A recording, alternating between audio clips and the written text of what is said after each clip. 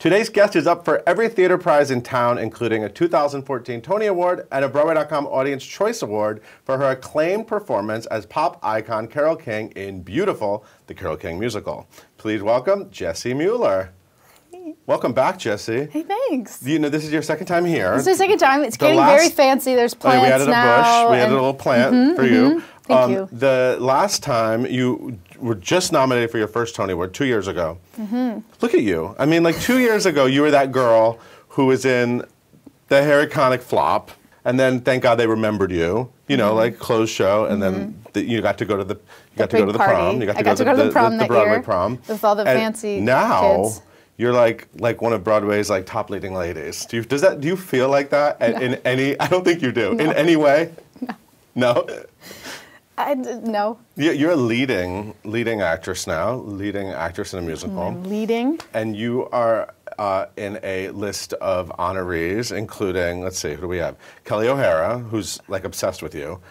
Right back at her. She's like rooting for you, oddly. She's so mean. Sutton Foster. Idina Menzel. Mary Bridget Davies, who played Janis Joplin. Yeah. I mean, that's like a powerful. It's a powerful list group. Of ladies, but you fit right in there. Well, that's sweet of you to say. We had a cool interview. I had an interview with all of them the other day, and everybody was so. Oh, you did something all together? Yeah, everybody was so down to earth, and like it was so refreshing. Yeah, so I don't refreshing. know. I'm not seeing enough competitive edge with this year's nominees. Well, we have thought about staging a few publicity stunts. Kelly and I have spoken about that, but just we've got some things we could work on, some hair pulling, and I mean, you're in the biz of the publicity. I mean, whatever you think would really get us more. How do you get votes? I want the big cat Isn't fight. that how you get votes? Like a Real Housewives cat fight, like just a big, just a hair pulling. Lots of mess. heels and Vaseline and. But none of you seem to have that. It's just like a big gooey group of ladies. It is. Everybody seems to have a great deal of respect for what everybody else does, which is a very cool thing. Have you read any of the things I've read which say that you might win a Tony Award? I do not read anything. You don't? You stay Not out even of it. books. No, I'm kidding. I wish I read more. No. I really don't read anything. I just find that things, good, bad, whatever, they stick with me, and then I get weird adjectives in my head, and then I feel like I have this expectation of what I'm supposed to do. And what you're really supposed to do is this show, Beautiful. Right. No, that's the Carole King Musical. / underneath the Carole King Musical. You have some amazing wigs. Yes. In this show. As you can see. Yeah, none of it's mine. It's not real. You are playing this lady named Carole King. Now, first of all, let's get I don't know if you've heard of her. I have heard of her. Okay. She's an icon. She was on the Grammys. Early on, she said, I can't go see this show. Right. It's too personal. And then she actually came to the show. Is she surprised? Was it actually a surprise? Yes. Everybody asks that. Like, did you really not know? I was like, I really did not know. And she watched the show? She watched the show. I didn't see, I have to say, I was kind of like, really? It's not that, like, she really can't watch a story about this marriage, and But I think a huge part of it, too, is watching a story about herself. Like, if you watch the play and if you know anything about her, and if I'm doing my job, I think it would be very clear to anyone who watches it why she wouldn't want to watch a story about herself. Because it's part of who she is. It's also a celebration of her. Yes, it is a celebration of her. Yeah. And I think when she did come to see it, that's what she walked away feeling, that it was, you know what I mean? She was really pleased. She surprised us. Jared Spector, who plays Barry Mann, was doing the Broadway Cares. Nominee. That's right, sorry. Tony nominee? Jared Spector, very talented. You have to, he said, contractually, I have to address him that way now. And Nika as well. So I have to, every time I say, Tony nominee. Nika Larson. That he was doing the Broadway Cares speech. And he's doing a bang-up job, man. They had told us that that's why there were cameras there, because they were video cameras. Oh, okay. For Bliss, I totally fell for it anyway. And so he gets about halfway through, and all of a sudden these gasps are coming from the audience, and I'm like, wow, he is like really moving people. Like, we're going to make some money tonight. And then all these gasps from the crowd, and then Jared Spector doubles over, and I see Carole walking on from stage right with a microphone in her beautiful, like, little sparkly, like, sweater jacket. And then we all, I mean, I lost it. I kind of, and then tried to pull myself back together. And my first thought was, oh my gosh, she's here. And then it was, oh, she's here because she just watched it. Was it a good show for you? Did you I nail think it? so. Do you nail it every night? Or no. I never feel like I nail anything every night. I feel like sometimes, every once in a while, I feel like, oh, that was a really good moment of that one moment. But No, that's what my brain did. I went back and I thought, You're like thinking about the whole performance. oh man, I was at one scene and like, how did I sound on that note? And is that a good choice? Should I have done that lick or whatever? Now, I watched this video footage you're talking about, and actually, there's footage after you left the stage of you guys like backstage, and Carole King is whispering to you, and I tried really, and all I heard was, I know you can't hear a thing. What is she saying to you? I can't even remember every word she said, but it was. Did she say that one note? You know that really? No, that was really cool. No, she didn't really give me any specific like, you're doing great, but this one part. No, it was kind of along the lines of, she was like, you're doing it. You're being me, or you're being what people tell me I am. Yeah, I don't know. I just got the sense that she was comfortable with it, not just relief, but like she was really okay with it, and that's what I wanted to know. So you didn't actually like get to like go out on the town with her? We did go bowling. You went bowling afterward? I'm kidding. That would have been amazing. What if I like made up a whole story? Yeah. Yeah, we had wine and no, we didn't. So it's interesting. Like I didn't know that the show would be the hit that it's become. None of us did. I mean, we knew it was kind of like an underdog show when it started. Uh-huh. I mean, it was sort of a Mark Bruni's first Broadway musical directing, right? A new book writer, and jukebox musicals have a whole stigma to them. Yeah.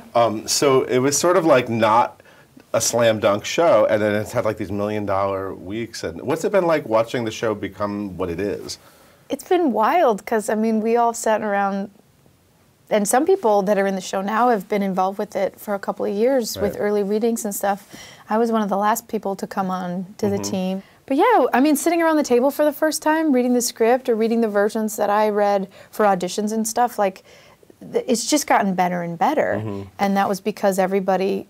I was really heartened by that. During the process, there were very rarely were there ever times where it was like, it's fine. That didn't ever suffice. Just keep making it better. Yeah. It was like, we know it's okay. Like, we really think it could be this. Or it's, because we also had these real wonderful and brilliant people that we were portraying, these 4 brilliant people. And you know what I mean? There's something to compare it to. They're right out there, still working, and so we could be like, it could be better. It could be more like this. It could be, When you immerse yourself in Carole's story, and I know you read her book, I mean, her book is a lot of fun. Yeah. Was there anything about her like rock star life? I love picturing you living that kind of life.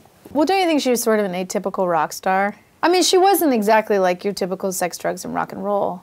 Right.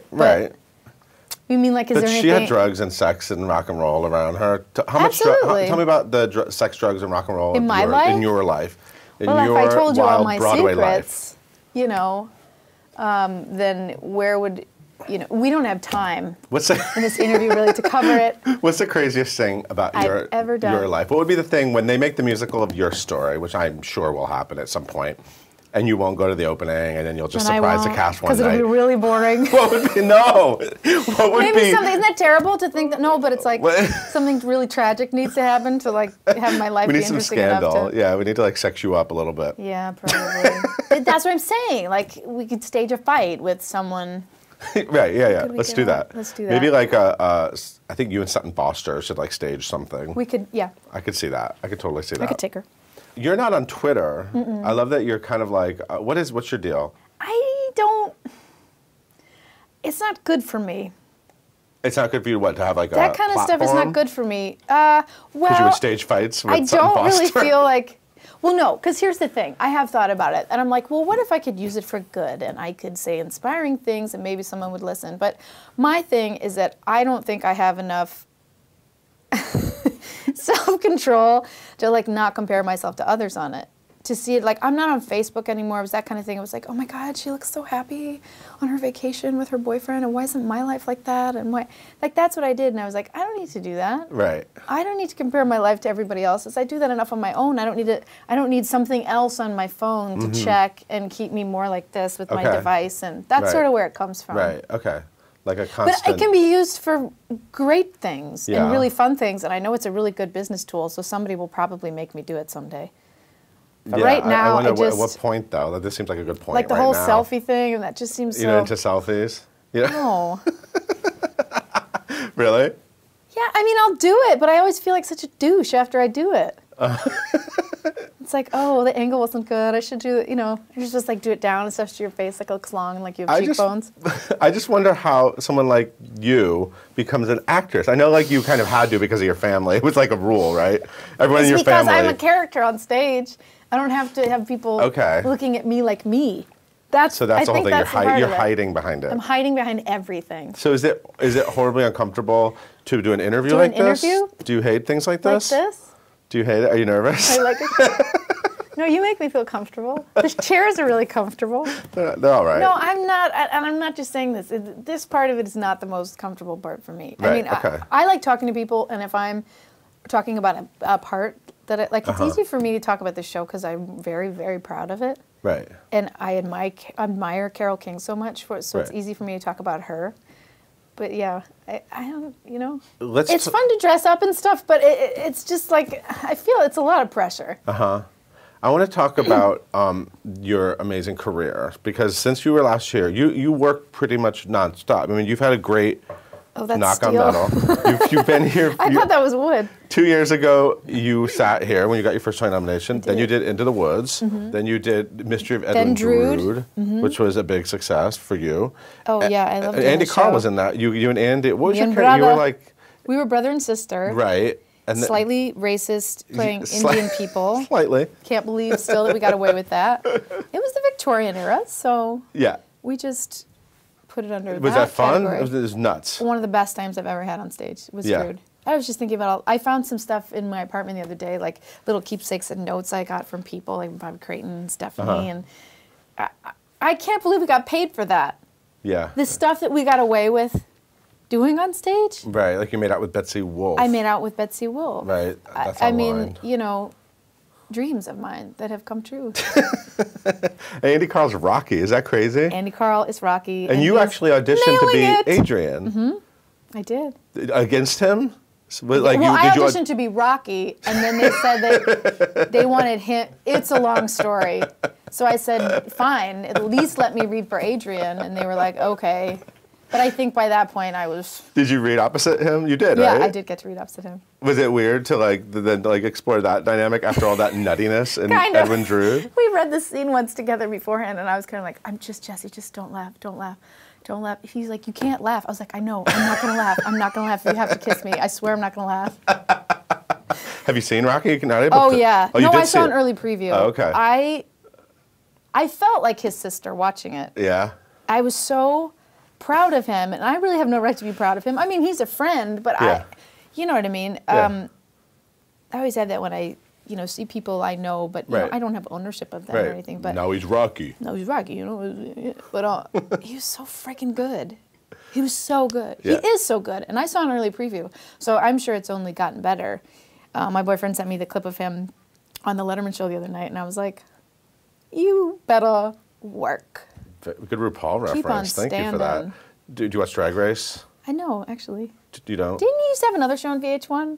Yeah. Did you watch that? I saw. Was that when you were an impressionable young girl in Chicago? Did you watch the RuPaul talk show? Yes, I did, and look how it has shaped me. I use the references. So then you did. Then Sarah Jessica Parker apparently. Yeah, where did that story come because from? Matthew Broderick sat on this chair and said he said that Sarah Jessica Parker saw you in Edwin Drood and thought that you should be in Nice Work If You Can Get It opposite her husband, Matthew Broderick. That was really nice of her. That's pretty cool, right? I never gave her the 10%. And I love that she's casting people. That she's just like, I love that power. She's very well-rounded. I love picturing her going home to the West Village that night and being like, and them just chit-chatting over the look at this playbill. This girl might be a good replacement for Kelly O'Hara. Isn't that That's wild? amazing. And you were, by the way, incredible in Nice Work If You Can Get It. Oh, thank you. I went to see it. I loved doing that show. Oh my God, that was right up your alley, right? I mean, that was I love stuff like musical, comedy, you were hilarious. Like being in an old movie musical. Right. Oh my gosh, I kind of don't remember the first night I went on. Really? I had a little under 2 weeks of rehearsal, I think, and I was so nervous. I'd never done anything like that before. You nailed it. And sliding down banisters and stuff, and that was always I was like, please just don't fall down the banister. Just don't fall down the banister. Have you heard of the Tumblr, yeah, Muellers? I have heard of this. There's a new Tumblr in town. Who makes this? Someone accused me once of making it. Someone in church was like, so yeah, F yeah, Muellers. I was like, please don't swear in church. And no, I didn't make that.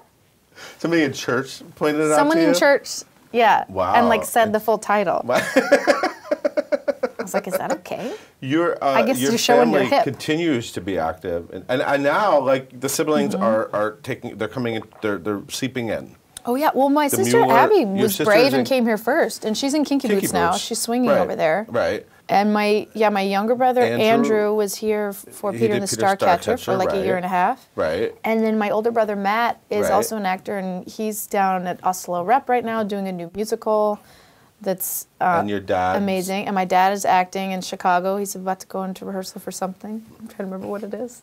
And my mom is an actress too, and she does a lot of Right. voiceover, and yeah. Would you guys make a good like reality show? No. Why? Because you're just good Midwestern people? Yeah, I don't think There's not enough, like- I don't think there's enough like hair pulling and If you were a reality show, which of the siblings would be like the most trouble. amusing to watch on camera? Andrew's very smart and he's very dry. Okay. So he he'd be might sort of, have like, in some the good corner, like, one-liners. Yeah. commenting. Right. Yeah, or like if there was a confession booth. Right. Okay. Yeah. That would he'd be go to the good. He would go in the and confession break it booth and down. he'd break it down. Yep, I think so.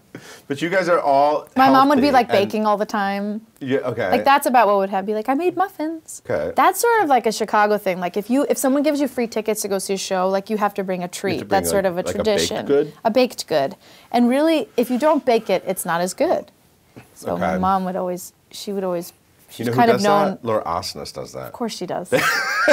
Because she's sweetness wrapped in tinfoil, like a baked good. Yeah, she literally came here with baked Did she? goods for an interview. I thought about getting you something, but I I didn't. thought bring you were. anything. Yeah, I thought you were. I thought I should have brought you Midwestern spirit. show I guess you've swag or changed, something. Jessie Where's Laura Mueller. from? From there.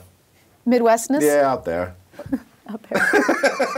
And Yeah. your boyfriend is now. Is he on the road still? He's on the road still. Is I that just saw him in- yesterday in for a little bit, Warhorse? but he's in Warhorse, yeah. Is that terrible? I mean, how is that for you guys? I mean, you're really busy, obviously. He's so far away. Are you like, do you FaceTime? And We FaceTime a Okay, lot. that's- okay. And he's been great because he comes back a lot because his day off is Monday, but it's it's their travel day. Okay.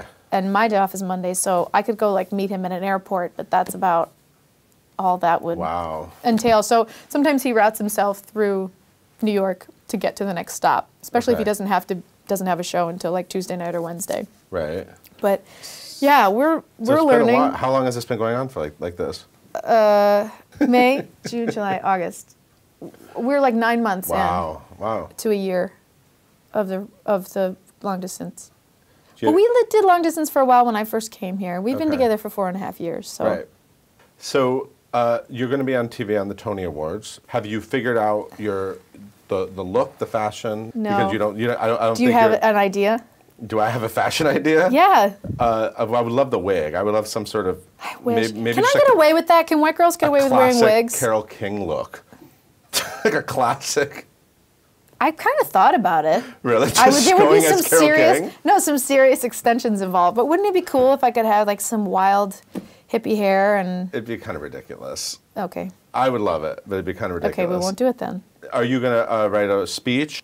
I just saw have you been working on something. it for years, or I want to say it was something you guys had on your website or something. It was like tips from past Tony nominees, Oh, and yeah. Billy Porter was like, don't pretend like he was like write a damn speech. Yeah. He was like, be prepared. yeah, Billy Porter? If he's gonna, yeah, And he knows. yeah, oh yeah, he know. Well, he definitely knows. I think it would be bad for him to not be prepared. Yes. I certainly don't expect anything. Yes. But, should something arise which involves, getting up in front of people, then I would feel terrible if I forgot to thank somebody. You know what I Right, mean? Right. Do you like stuff it in your bra or something? Do Yeah, you like stuff write like or enroll in your it? wig.